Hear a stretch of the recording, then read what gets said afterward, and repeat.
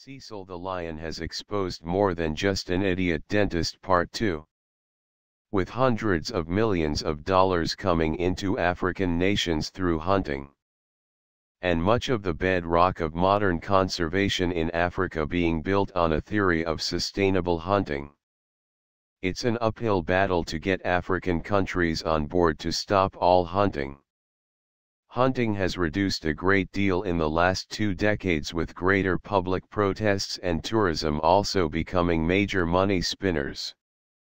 But with species numbers also dropping, it is still a significant concern.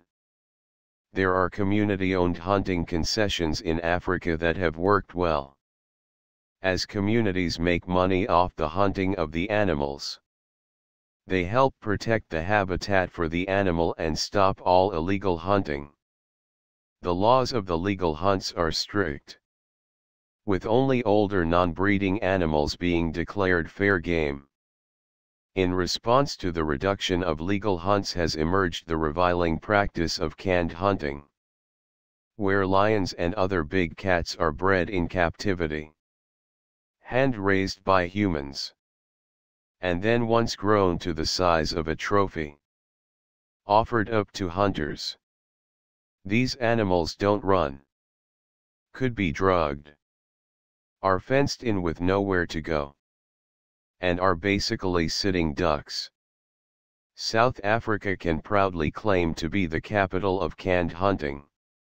Owners of canned hunting farms will say they are doing a service, as they are anti the trophy hunting of animals in the wild, and because they are providing a service that aids conservation as their animals are captive bred. If Cecil was a shocker, imagine a lioness, a mother, shot by a hunter against a fence, from where she did not run because her cubs were on the other side. Imagine her dead with blood and milk flowing out of her body while her cubs look on. No, I am not making this up. This is a video I have seen and used in my documentaries on canned hunting.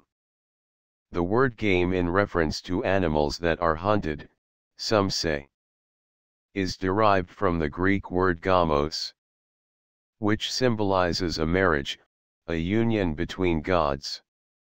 Here, it symbolizes a union between the hunter and the hunted. When we humans lived as hunter-gatherers, hunting, while a survival tool, was a spiritual expression with the deep understanding of the entwined connections between all living things in the web of life. Even in that time, we knew better than to kill apex predators like lions unless it was in self-defense. In fact, in southern Africa, there are accounts of cooperative hunting between the San, the Bushmen, and lions. It is such a great pity today that it is about the divide between man and animals, a practice driven by egos in the notion that we are greater, when in actuality we are just the human animal blundering our own way through the living world. Losing that basic connection to nature shows today.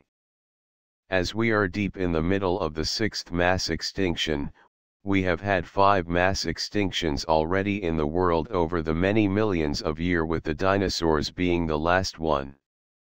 Climate change, and a countdown to our own extinction.